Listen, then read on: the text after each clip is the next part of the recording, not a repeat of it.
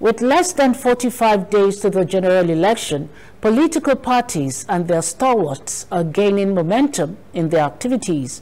The campaign took the members of Connecting Grassroots Initiative, CGI, to Mushin Local Government and Odiolowo Local Council Development Area, visiting markets in Idioro, Ojuwoye, and Daliko.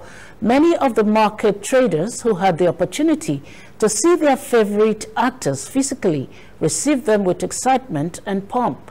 Some of the actors who spoke admonished the traders to take out time to collect their permanent voters card so they can exercise their franchise during the coming election, while also encouraging them to vote the All Progressives Congress presidential ticket of Asiwaju Bola Ahmed Tinubu and Senator Kashim Shettima on the 25th of February. They also prayed the traders to give the Lagos State Governor Babajide Sanwo-Olu a second term with their votes.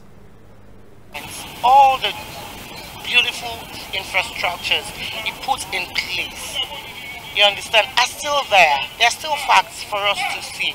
This is a man who's been in government for a long time, who has gone through the struggle, who knows the problem of the masses, who knows the things the common people needs, you understand, who stands for the commoners.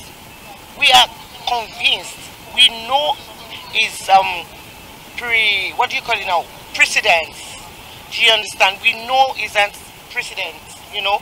So we are sure that when it gets there, without mincing words, without playing with the hearts, with the lives of so many Nigerians, even abroad, you understand, he already has an idea. He's been there, he knows what to do, and he's going to do it. We are not trying to deceive people. We are here to tell them that the continuity of Babajide Sanwo-Olu is very important for every citizen of Lagos State because of their projects. The project they have here, they are still going to do more.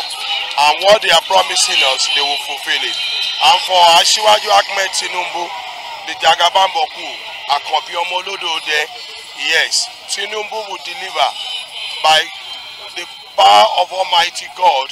He is going to make Nigeria better through our support. It is not only the leader, every Nigerian should love each other and come together under one umbrella of peace to make our country, our nation great again.